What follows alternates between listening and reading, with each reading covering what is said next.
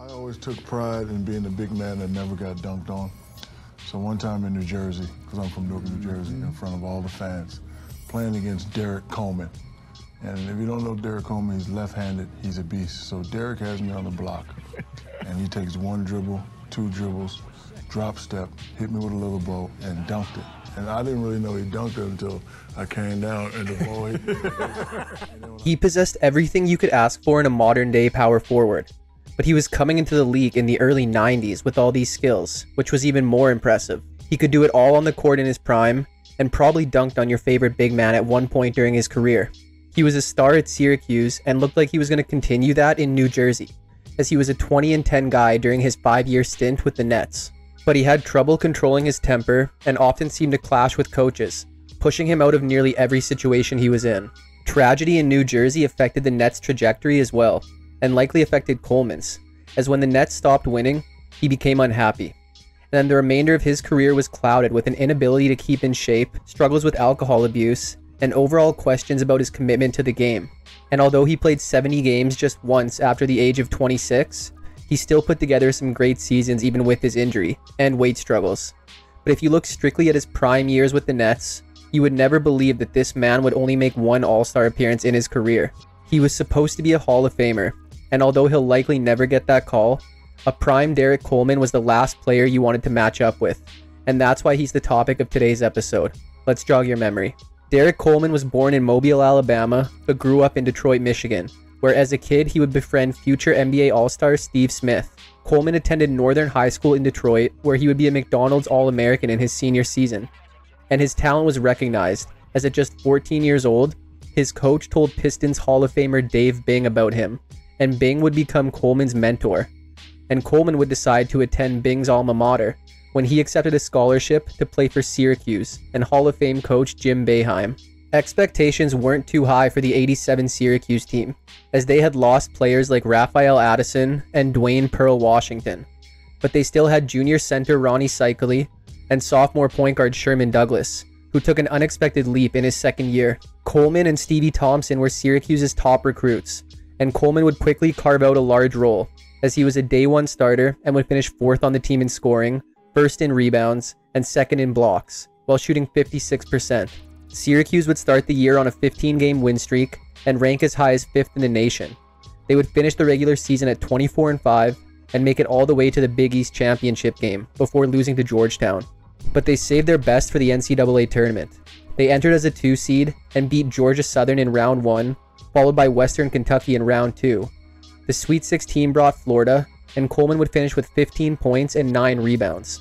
He would have his worst offensive performance of the tournament in the Elite 8 versus North Carolina, where he would score 8 points on just 2 of 10 shooting, but would still pull down 14 boards and block 3 shots, as Syracuse still won and got a Final Four matchup with Providence, who they would defeat as Coleman had 12 points and 12 rebounds on 66% shooting, as Syracuse advanced to their first national championship game in program history. This would be a very competitive game versus Indiana, but one that Syracuse would sadly lose. Coleman only managed 8 points, but he set an NCAA tournament freshman record by pulling down 19 rebounds.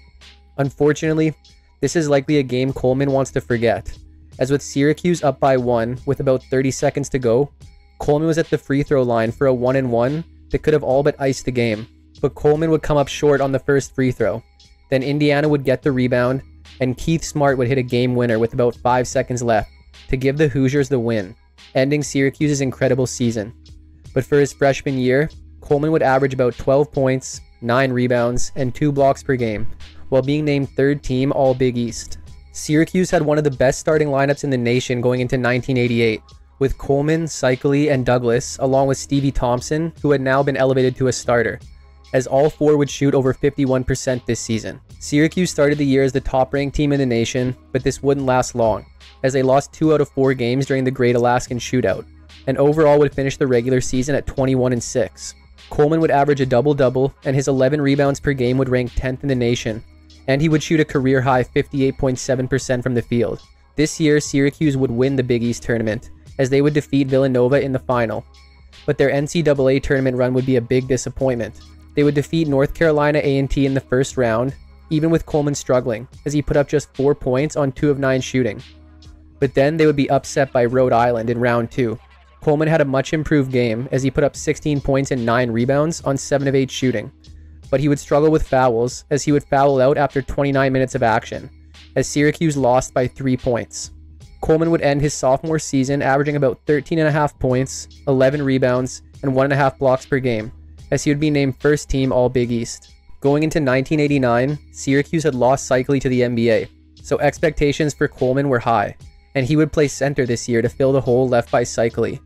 But it was easier to switch him over, as Syracuse had a great freshman coming in named Billy Owens. All 5 starters would average double figures, and Coleman would finish 3rd on the team in scoring and 1st in rebounds and blocks, as he would rank 6th in the nation in rebounding and 4th in blocks. He would also get in a bit of trouble this year, as he got in a fight with some football players over not wanting to pay admission for a frat party. And Syracuse would start the year 13-0 and rank as high as 2nd in the nation, but would ultimately finish the regular season at 25-6. They would reach the Big East Championship for the 3rd consecutive year, but would lose to Georgetown. They entered the NCAA tournament as a 2 seed, and would have a better showing than the previous year. Coleman would improve his play as each game went on, and would have his best performance in the Elite 8 versus Illinois and their Flying Illini offense. He would play all 40 minutes, scoring 17 points and pulling down 10 rebounds. But Illinois would outlast Syracuse, as they won by 3 points, ending Syracuse's season. And for his junior season, Coleman averaged about 17 points, 11.5 rebounds, and 3.5 blocks per game, while being named first team All Big East. Douglas was gone for the 1990 season, leaving Coleman as the team's top player, with Thompson and Owens providing great contributions of their own. Coleman would put up career highs in scoring and rebounding, as he again finished top 10 in the nation in rebounding. He would also shoot over 55% from the field and over 36% from deep, on over 1 attempt per game. Syracuse would start the year as the top-ranked team in the nation and go 10-0 before losing to Villanova. Overall, they would end their regular season at 22-5, and again make the Big East Tournament Championship, but would lose for the 3rd time in 4 years, this time to UConn. They would enter the tournament as a 2 seed, and Coleman would have a good tournament, as he had at least 14 points and 10 rebounds in each game, but he struggled to make shots in the Sweet 16 versus Minnesota, as he went just 5 of 13 from the field, and Syracuse lost, which would mark the end of Coleman's college career, one in which he left the NCAA as the all-time leader in rebounds. And for the regular season, Coleman averaged about 18 points, 12 rebounds, and 2 blocks per game, as he was named first team All Big East Player of the Year, and a consensus first team All-American. Coleman looked like the complete package. He could score, rebound, and block shots, but was also great at running the floor and was a great ball handler for someone his size. Add in his 3-point range at a time where big men were not stretching the floor, and it seemed like he was destined to be an all-time great. So, with the first pick in the 1990 NBA draft, the New Jersey Nets select Derrick Coleman from Syracuse. The Nets were coming off a terrible 17-65 year under head coach Bill Fitch, and Coleman was expected to be the franchise savior. The team did have some good pieces outside of Coleman, as they had former 2nd overall pick Sam Bowie and 2nd-year point guard Mookie Blaylock. Additionally, they had a 3rd-year high flyer in Chris Morris, and had traded for veteran scorer Reggie Theus in the offseason. Coleman would be the starting power forward for a Nets starting 5, where each player put up at least 12 points per game. Coleman would finish 2nd on the team in scoring behind Theus, and 1st in rebounds, as he hit double figures in 66 of the 74 games he played, had 40 double-doubles, and would record 28 points and 23 rebounds in a November 27th win versus Philly, as well as score a career-high 42 in a February 15th win versus Denver. He finished 1st among rookies in scoring and rebounding, and his 10.3 rebounds was top 10 in the league, as Coleman would end up winning Rookie of the Year this season and be voted first team All-Rookie. But it was in the middle of this season when the Nets made arguably their biggest acquisition. New Jersey was 13-26 when they were involved in a 3-team deal on January 24th, and the most important piece they would receive would be 2nd-year shooting guard Drazen Petrovic from Portland. The Nets needed some bench scoring, and the 2nd-year Petrovic was coming off a rookie season where he was 3rd in the league in 3-point percentage, and he would play great for the Nets in his 43 games with the team. The Nets would go 13-30 the rest of the way to finish at 26-56, but Petrovic had shown promise, and Coleman had given every indication that he was on his way to stardom, and his rookie season saw him average about 18.5 points, 10.5 rebounds, and a block per game. Theus was gone to begin the 92 season, and the Nets clearly believed in Petrovic, making him the starting shooting guard. They had also drafted a lightning-quick point guard out of Georgia Tech named Kenny Anderson. Blaylock would still be the starter this year, but it would be Coleman and Petrovic who would create a dynamic scoring duo for New Jersey, as they combined for over 40 points per game and each shot over 50% from the field. Coleman would struggle with an ankle injury this year, as he missed 17 games over the course of the season, but he would finish top 25 in the league in both scoring and rebounding, as he had 59 games in double figures, 35 double-doubles, and another 20-20 game. But this season would be plagued by ongoing conflict between him and Fitch that had been present since Coleman joined the Nets. Coleman would question his coach's ability in a December 7th game versus the Lakers, when Fitch kept him out of most of the game due to Coleman re-aggravating an ankle injury, even though Coleman said he was good to go. And then the boiling point came at the end of the year, when Coleman refused to re-enter a game in the fourth quarter versus Miami, and would reportedly have some choice words for Fitch. But even with Coleman's ankle and the conflict, the Nets still improved, as they went 40-42 and would get a playoff matchup with Cleveland. Coleman would have a great playoff debut, as he finished second on the team in scoring and first in rebounds, while recording a double-double in 3 out of the 4 games in a 4-game series loss. He would shoot at least 50% in the first 3 games, but would have his worst performance in the series-clinching Game 4, as although he put up a game-high 22 points, he did so on 7 of 21 shooting. But for his regular season, he would average about 20 points, 9.5 rebounds, and 1.5 blocks per game, on a career-high 50.4% shooting, the only time in his career where he shot at least 50%. Blaylock was traded to Atlanta during the offseason, meaning Kenny Anderson would be the team's new starter going into 93. Additionally, Fitch resigned after the season and was replaced by former Pistons and Dream Team head coach Chuck Daly. And with Daly at the helm, the Nets and their new trio of Coleman, Anderson, and Petrovic would prove to be one of the top young cores in the league, as Coleman would report that Daly didn't limit him like Fitch did. Coleman would finish second on the team in scoring with a career-high 20.7 points per game, and first in rebounds and blocks, as their trio would combine to average nearly 60 points per game, and according to Coleman, some were starting to refer to him and Anderson as the East Coast Stockton and Malone, even though he thought they were going to be better than the legendary Jazz duo. Coleman would be a top 20 scorer and top 10 rebounder in the league, as he would be named second team All-NBA. He would score in double figures in all but 2 games and record 51 double-doubles and 2 20-20 games, including a career-high 24 rebounds in a December 20th win versus Sacramento. The Nets were sitting at 31-24, but would then suffer a huge loss, as Anderson would break his wrist after a flagrant foul by John Starks, knocking him out for the remainder of the year. The Nets would go 12-15 the rest of the way to finish 43-39 and get a rematch with Cleveland. However, Anderson's wrist would keep him out of the first-round series as well. The series would go 5 games, and Coleman would do everything he could to make up for the lack of Anderson, but it just wasn't enough, as the Nets lost in 5. He would score at least 21 and shoot at least 50% in all 5 games, while playing all 48 minutes in games 2, 4, and 5. He would save his best for last as he put up a postseason career-high 33 points, to go along with 16 rebounds in the Nets' Game 5 loss. And for the regular season, Coleman would average about 20.5 points, 11 rebounds, and 1.5 blocks per game. But the Nets were looking promising going into 94, with a healed Anderson alongside Coleman and Petrovic. A moment of silence was observed for Drazen Petrovic. The Nets star was killed on Monday evening in a car accident in Germany. Petrovic was a native of Croatia. Less than a month since their playoff exit, Petrovic was involved in a fatal car accident while in Poland for a Eurobasket qualification tournament, tragically ending what had all the makings of a Hall of Fame NBA career. The Nets did their best to fill the void by signing Kevin Edwards, who would turn in his best pro season for the team in 94. But he couldn't make up for the loss of Petrovic. And right before the season started, Coleman turned down an 8-year, $69 million offer from the Nets, due to details like the upfront salary being too low and the final year of the contract being non-guaranteed. However, he would eventually agree to a 4-year, $30 million contract extension in February. Coleman would play the healthiest year of his career, as it was his first season as the team's leading scorer, and Anderson returned to play all 82 games, as the duo combined for 39 points per game, but were not too efficient in doing so. Coleman would be a top 15 scorer and top 10 rebounder with a career-high 11.3 rebounds per game.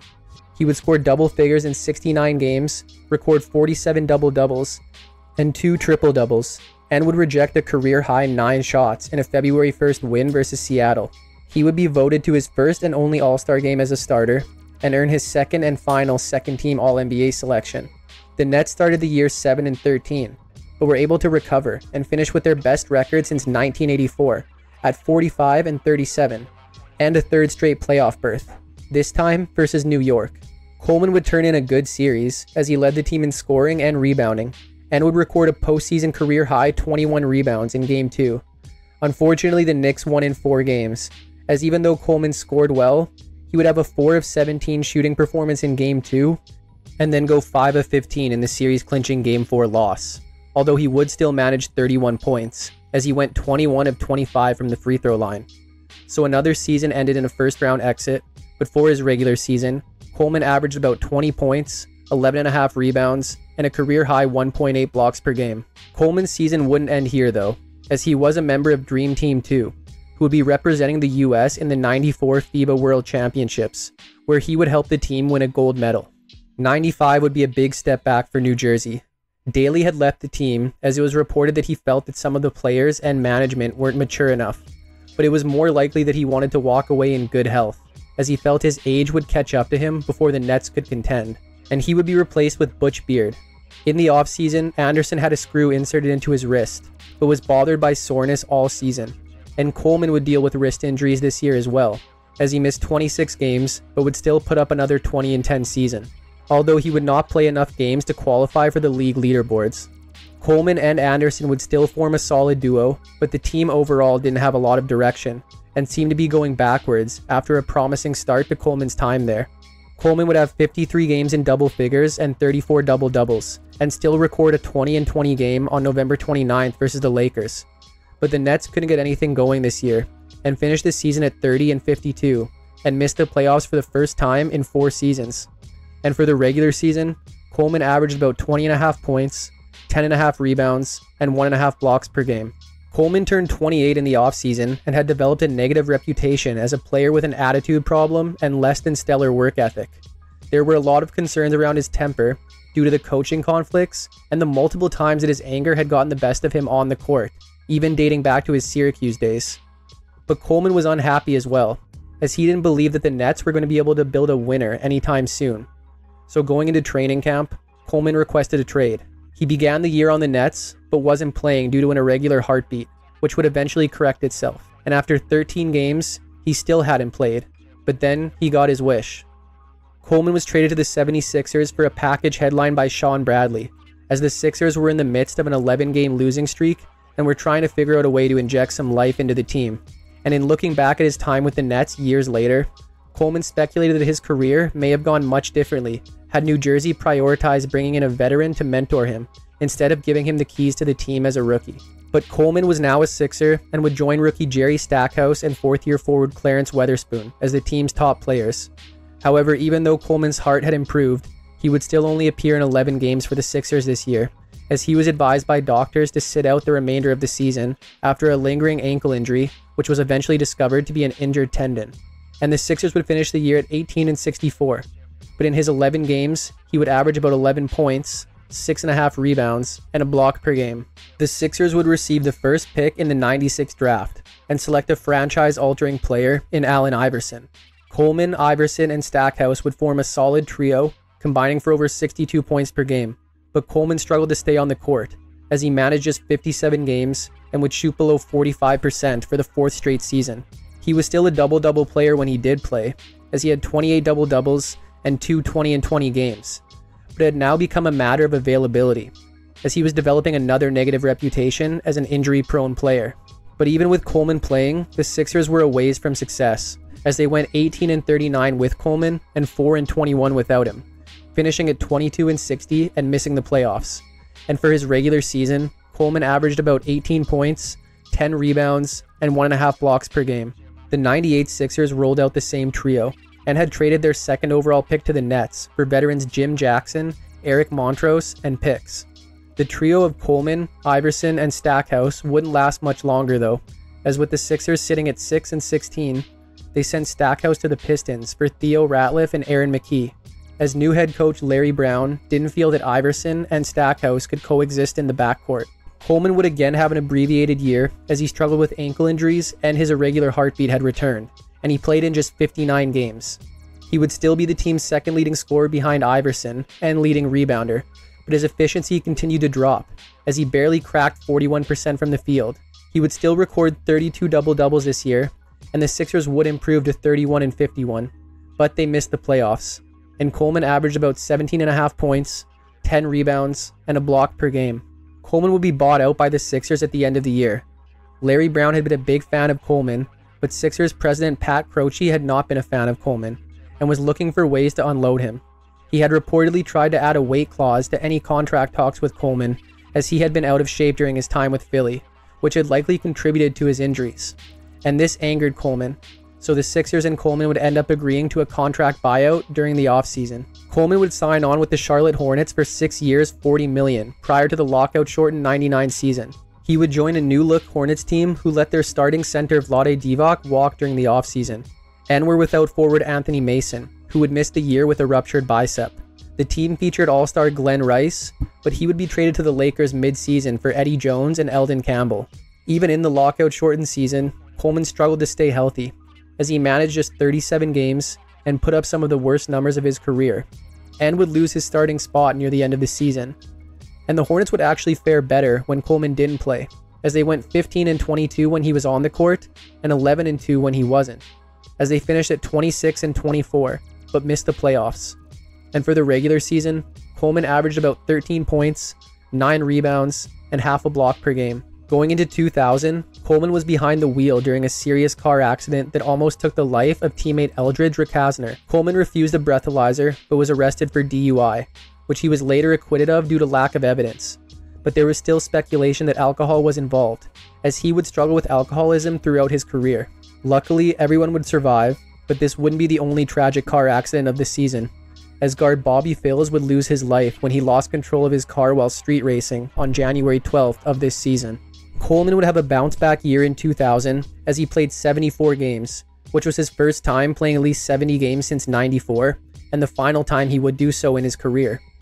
He would finish second on the team in scoring behind Eddie Jones and tie for first in rebounds, but his biggest improvement would be his efficiency, as his 45.6% shooting was his best since 1993, and he shot a then career-high 36.2% from deep.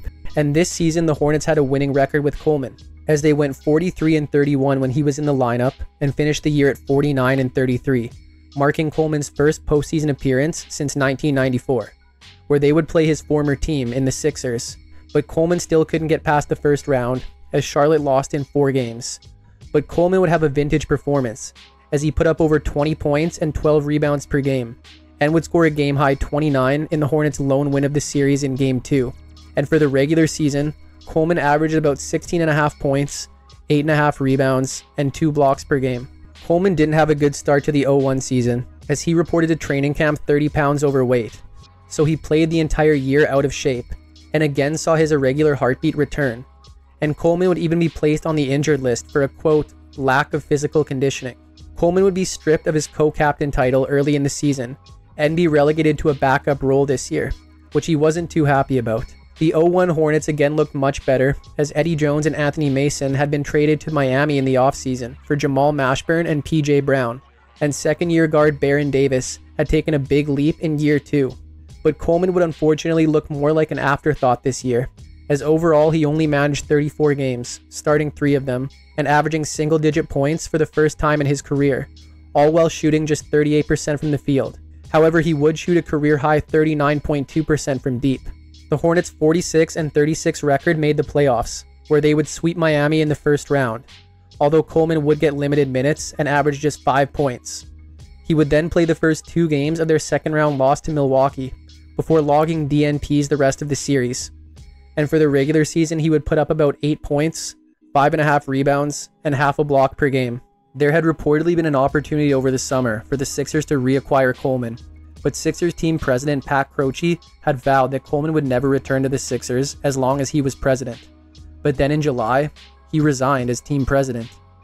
So with Croce gone, Larry Brown and the Sixers jumped at the opportunity to reacquire the veteran forward that he was so high on years earlier, as they acquired Coleman in a 3-team trade on October 25th. This was a move that both sides wanted, as Coleman had been trying to get back to Philly for years. The Sixers were coming off an NBA Finals appearance and were hoping that Coleman could provide them with a versatile starting forward who could play minutes at center if needed. Coleman would have a solid season for Philly, as he would be second on the team in scoring behind league leader Allen Iverson, and do so on a relatively efficient 45% from the field. But the Sixers would be hampered by injuries, as their backcourt of Iverson and Eric Snow missed 22 and 21 games respectively. Coleman would also be injured throughout the year, as although he played more games than the previous season, he still missed 24, suffering from a nagging knee injury that had occurred in an early season matchup versus Toronto. He would also miss one game due to suspension for throwing a punch at Utah's Karl Malone in a December 29th game, and this would be a beef that Coleman had held onto for years, as he had referred to Malone as an Uncle Tom during his time with the Nets. Iverson broke his hand on March 22nd, with the Sixers sitting at 36 and 32 and trying to stay alive in the playoff chase. So it wasn't looking good, as up to this point the Sixers were 0-8 without Iverson. But Coleman would help the team go 7-7 the rest of the way to hold on to the 6th seed and get the Celtics in round 1. Iverson returned for the playoffs and was still averaging 30 a game, but did so on about 38% shooting. But their second leading scorer was Coleman, and although he averaged just 13 points and 9 rebounds, he was an efficient scorer for the Sixers, shooting over 52% from the field. But a back-and-forth series would see the Sixers fall to the Celtics in 5 games. And for the regular season, Coleman averaged about 15 points, 9 rebounds, and a block per game.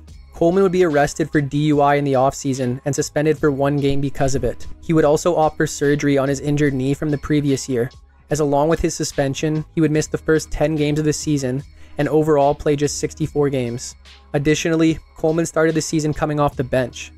The Sixers had traded their former Defensive Player of the Year, Dikembe Mutombo, to the Nets for Keith Van Horn and Todd McCullough during the offseason, and Van Horn would be the team's starting power forward, before being shifted to small forward when the Sixers acquired Kenny Thomas in a 3-team deal in December. However, McCullough started suffering from a neurological disorder that affects the nerves in his feet, which ended his season and eventually his career. So Coleman had to fill in at center for the remainder of the year, as Philly finished with a 48-34 record. Coleman remained a starter for the first-round matchup with his former team in the Charlotte Hornets, and although he would start slow with 4 points in Game 1, he would end up being one of 5 starters to put up double figures, and would lead the team in blocks for the series, as the Sixers won in 6 games. The second round brought the Pistons, and the team split the first 4 games before Detroit won games 5 and 6 by a combined 5 points to advance.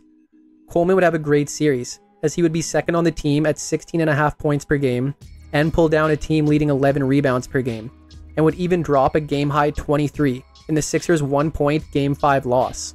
However, this would be overshadowed by the fact that he was called for goaltending on Chucky Atkins' game-winning floater attempt with less than a second left, which gave Detroit the win, and his regular season saw him average about 9.5 points, 7 rebounds, and a block per game.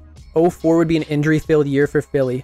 Prior to the year, Larry Brown had left for a job in Detroit, and the Sixers would end up going through 2 coaches this season. Coleman played just 34 games as a starter, as a broken finger kept him out for 22 games, and knee tendonitis ended his year early. The Sixers had acquired Glenn Robinson from Atlanta during the offseason, but injuries ruined their year, as Iverson missed 34 games and Robinson missed 40. And even though they had a respectable year, all things considered, their 33-49 record was not enough for the playoffs. And for the regular season, Coleman averaged about 8 points, 5.5 rebounds, and a block per game. The Sixers traded Coleman to the defending champion Pistons in the offseason, where he would be reunited with Larry Brown. But this would be short-lived for Coleman, as he would appear in just 5 games for Detroit in very limited minutes, and would also be suspended for 1 game for leaving the bench during the Malice at the Palace. He would play 3 more games after this incident before being released on January 5th, after putting up averages of 2 points and 3 rebounds per game. And that would be the end of the career of Derrick Coleman. His career started with so much promise, and there was no doubt he had all the tools to be an all-time great. He had a skill set that was rarely seen in players his size, and looked to be on his way to a Hall of Fame career in his first few years in New Jersey.